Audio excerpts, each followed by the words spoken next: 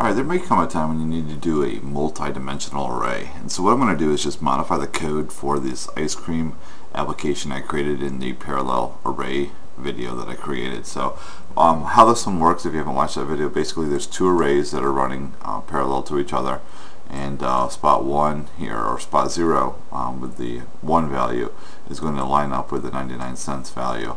And so then all we did was basically take the text from the or the input from the user in the text box, and then found that position in the array, and then what we did after that was we just displayed our price. And so if I ran the application, you'll see that I've got, if I put in 4 scoops, $2.49, if I put in 3 scoops, $1.99, if I put in 5 scoops, it's not valid, so a little message box comes up that tells us pick a number between 1 and 4. So what I'll do now is I'm going to change up this application to actually incorporate a multi-dimensional array. And to be more specific, it's only going to have 2 dimensions, so it is a 2-dimensional array. So I'll go ahead and create a new double, and we'll replace those 2 arrays that I have up there. But what I'll need to do is put a space, comma, space, and it's going to tell it it's a 2-dimensional array. And I need to give it a name, so I'm just going to call it ice cream data, and it's going to go ahead and equal a new double. And I'm going to need to set in now the rows and columns, and so that's how it goes, rows and columns. How many rows, how many columns. Now it's going to look like a table, so what I'll need to do is, this is what my data is going to look like when it's entered in there. I've got 4 rows, and I've got, or I'm sorry, 2 rows and 4 columns. And so what I'll need to do is tell it it's going to be 2 rows and it's going to be 4 columns. So we'll go ahead and type that in here, 2 rows, 4 columns. I'll go ahead and end this, and now let's go ahead and give ourselves the values for this array. And how this is going to work, it starts off with a curly brace like we did before, but we do it a row at a time. So I'm going to do 2 curly braces here and enter in the first row, and then I'll do a comma and then set another set of curly braces with row the second row.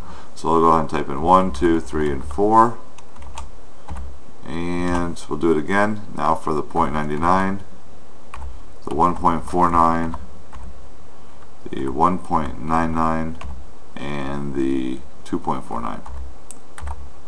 And we'll go ahead and end the curly braces, both sets, and end it with a semicolon. So there we go. That replaces these 2 parallel arrays. I'll go ahead and take those out, and now I have one array that is a multidimensional array that holds one set of values, and then it holds another set of values in 2 different rows. Now how to call those elements that we've got in there, basically we've got to look at it as a table, and we've got spots, and there's 2 dimensions in this particular one. So here we go, this is what I want to look at right here, where I've got my variable ice cream data, or my array ice cream data. This is going to be in spot 0, comma 0, or saying row 0, column 0. This is going to be row 0, column 1, row 0, column 2, row 0, column 3, and then now I've got row 1, column 0, 1, 2, and then 3. So this is how it's going to look for me to call, or to basically use these elements, and this is what it's going, the data that we entered in there for each one of those respectable elements. And so let's go ahead and come back here, and now let's go ahead and modify our application a little bit more. So what happens was, whenever they typed in a number in our text box, we took that value and sorted it in X. What I want to do now is I actually want to subtract it by 1. And so if they enter in 4 scoops, I want to say X is going to equal 3. And that's because we're going to use spot 3 to give us our prices. So I'll go ahead and do that. Now Y, I think I can get rid of it altogether. There's no binary search in this application now. And let's go ahead and look at our application, see what else we can modify. So let's modify our if statement. We don't have Y in there. We do have an X. So if X is going to be, we'll say, greater than or equal to 0, and we now need to make sure that X is going to be less than, in this case it's going to be 4. So if they enter in 5, X will be 4 because it's going to be their number minus 1. So we need to make sure that X is also going to be less than 4. There we go. So now if that condition is true, let's go ahead and run this. Instead of prices, we're going to use ice cream data, and it's going to be in row 1, column X. pull out our data for us. Alright, so let's go ahead and run our application. I'll go ahead and hit the debugging.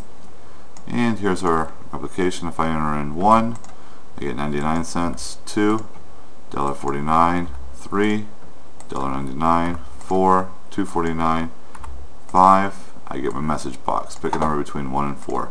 So there we go. This is using a multi-dimensional array within C#.